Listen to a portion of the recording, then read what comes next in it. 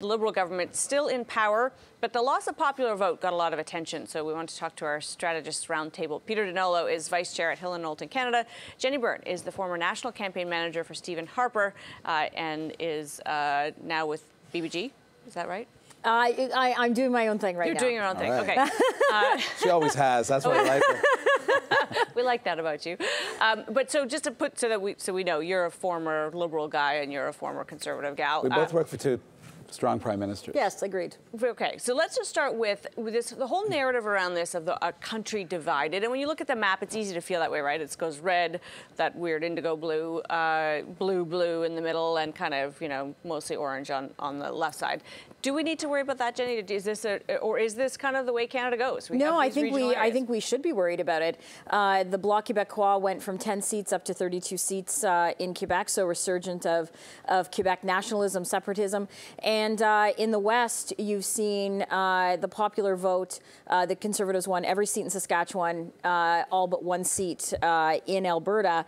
And seeing the popular vote, the Conservatives went from 5.6 million votes in the last election to 6.1, and the vast majority of that is in the prairies. Mm-hmm. People are very concerned. The energy sector is very concerned about the current government, and will be more concerned now with the resurgence of the Bloc, the NDP holding still 24 seats, and the Green Party getting 3. So let's talk about, because in his speech last night, and I want to talk about the timing of that speech, actually, but Justin Trudeau said, to the people of the prairies, we are your government too. The people of the prairies did not elect Justin Trudeau. They solidly endorsed the Conservatives. Is that okay? It's a minority government. Can Justin Trudeau still reach and speak to them and keep their issues at the forefront? Well, he needs to. Whether he can is a different issue. I found last night that he was a little too triumphalist in his speech. Well, first of all, there was a timing issue, which you mentioned, which is kind of a bad harbinger of kind of inter-party cooperation, of making a minority. Okay, well, so let's just drill on that for a second. I was going to tweet about it, and I couldn't come up with a tweet that didn't sound awful for somebody who was still in the middle of reporting on this. Yeah. It was. I've never seen anything like that. Well, we saw it at Queen's Park here. We saw it in the provincial election. Okay, so last year. We've seen it at that, but federally, leader to leader, never seen somebody so rude. Could it be a mistake? Oh, yeah, I'm sure it was a mistake. Okay. Or, I mean, I can't imagine they would have done it on purpose. But which is the explanation everyone's giving, is it's so awful that it had to be accidental. But it's an explanation, not an excuse, right? Okay. And so I mean, get over that. His tone, I thought, was as if he'd been returned with a majority government. Listen, this is the first time since 1980 that we have a Liberal government with no representation in the prairies. And you know, the 1980s, in a lot of ways, were good years, and other ways were the years of terrific Western alienation in Alberta. And the difference this time is it's much more extreme than it was in the 80s. Plus, we have the 32, whatever, Quebec nationalists at the minimum in the House of Commons. Yep. So this is a kind of a toxic brew of disunity, and it's going to take a prime minister with kind of very fine touch to make this work. And I think Justin Trudeau needs to prove that he has that. It's not like running a majority, and even running a majority was difficult for him.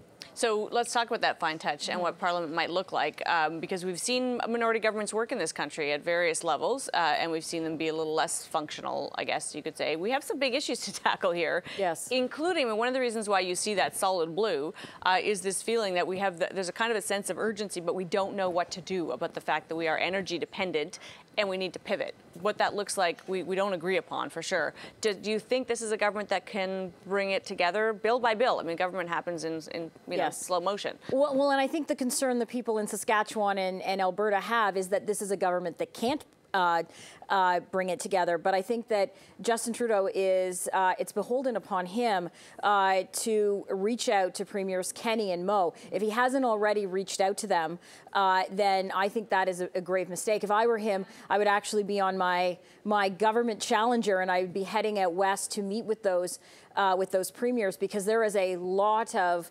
angst. We're looking at ridings in Alberta where the Conservatives won with 80 to 85% of the vote. That is massive, and it's more so than what you would see in Quebec. And in talking to people in Alberta yesterday that were messaging me when Peter and I were on TV, they're concerned. They feel that there is not a lot of optimism that this Prime Minister hears their concerns about the energy industry. So then let's talk about the elephant in the room, which was the game changer in this election. It was always going to be bad, we thought, for the Liberals. There was risk. The resurgence of the Bloc took many by surprise, right? That kind of late in the campaign, all around it appears Bill 21. Yes. So one of the most divisive bills that you could possibly imagine for this country. Not one of the federal leaders stood up for Canadian values. No, we've talked about this before. Yes. And listen, this is not Lucien Bouchard's Bloc. It's not the Bloc of the early 90s, and that's a good thing in one sense because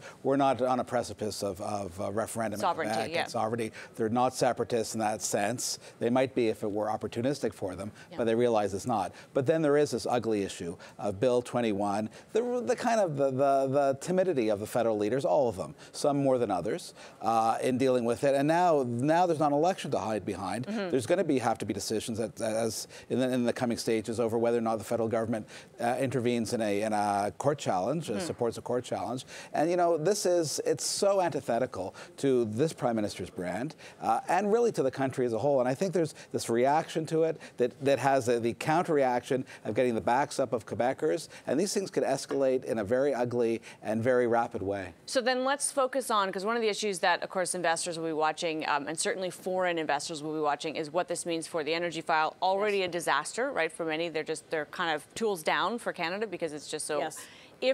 Is there a scenario in which we see the kind of anti-pipeline NDP and the anti-pipeline Bloc coming together to defeat this government over issues? In other words, the Liberals have to appease the Bloc on things in order to get them on side. Well, and that's the million-dollar question, and that's ultimately the concern that I think Premiers Moe and Premier Kenney are going to have, that if the Liberals are purely looking at crass politics, it's in their interest to continue what they view as a fight against Alberta and Saskatchewan, a fight against the oil industry. So I think that is the concern that the Liberals are going to have to alleviate. I mean, I would just counter that a little bit because I think that, listen, they've made the $4 billion purchase of the pipeline that's worthless if they can't get oil moving and they can't start building it. Yep. The other thing is that the Liberal minority, although minority, is actually solid enough that they don't need to rely on the Bloc and the NDP. And third, you know, Conservatives would vote when necessary to push this thing forward.